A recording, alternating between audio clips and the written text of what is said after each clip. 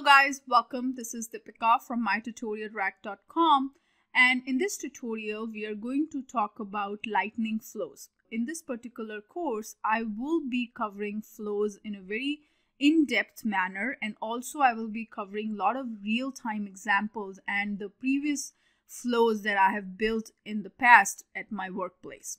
So let's get started and let's go ahead and see why flows are so important to learn. So what does the flow do? So flow allow you to build complex business automation using clicks instead of code. So earlier what used to happen is whenever we have to build any complex requirement, we needed a developer to implement that for us. If that was out of the scope of process builder or workflows, in those cases, we used to depend on developers to implement that functionality for us. But with time, what has happened is with the help of flows, you can build a very complex business automation and you don't need to code anything. And as an admin, flows are going to be your best friend because you will be able to handle a lot of complex requirements without the need of a Salesforce developer. And as you know, Salesforce developer comes out at a very expensive cost. So if you can do the same kind of requirements with the help of flows, which an admin can do as well, then over time you would not be needing those developers to implement that kind of logic, right? So if you need to perform mass updates across multiple unrelated records, or if you want to put any complex logic into opportunity conversion, then those are some of the common examples where you can use flows. And earlier, these kind of complexity was handled through Apex code. But flows can do a lot of powerful and they work like Apex code. So you can achieve a lot of complex requirements with the help of flows. And the benefit of Salesforce flows is that they are very easy to maintain because anybody with a non-programming background or who is familiar with the flows will be able to follow along what you have done in the flow because they are very self-explanatory.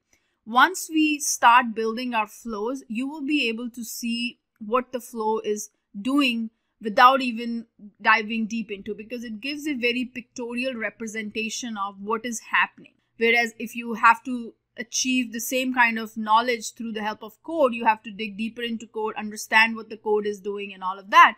But what flows gives is, flow gives a very easy to understand layout where you can understand what's going on with that flow or what the flow is trying to do, because it's very self-explanatory. So over time, flows have become very, very powerful and they have been a very good friend of admins. And admins have been building a lot of complex logic with the help of flows.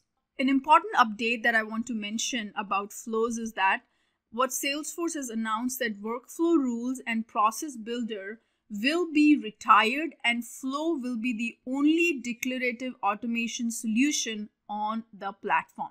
And that gives you another reason that why you should be learning about flows, because with time, the workflow rules and process builders will retire. So any new automation you have to build, you have to know about flows because that will be the only automation tool that will be available for you in future.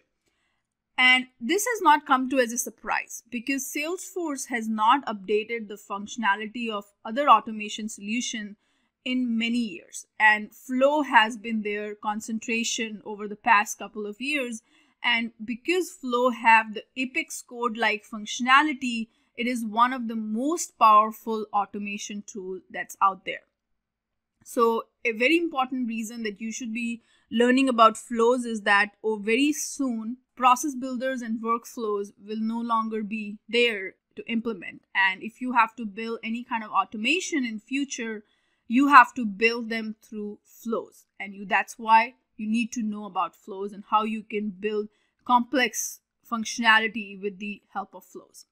So by learning and adopting the flows, you can help your business beyond what a declarative Salesforce admin would have been able to do before. Salesforce admin, as I mentioned before, that if there was a very complex logic that is out of the scope of process builders or workflows, then that time they had to depend on a developer, which comes at a very expensive cost to implement that kind of functionality. But since, as I mentioned to you, that flows are, you can build very complex business requirements with the help of the flows, and as an admin you can do that as well. So you don't need a developer to implement that kind of logic for you. Now what we're going to do here is we are going to be creating a developer account, and this is the developer account that we will be using for our learning purpose. So our upcoming flows that I will be teaching you and we will be building, we will be using this developer account. If you already have a developer account, you are free to use that one, but I will recommend you to create a new developer account just for this particular course, because then it'll be more easier to understand, and also it'll be separate from other things that you have been doing in your developer account.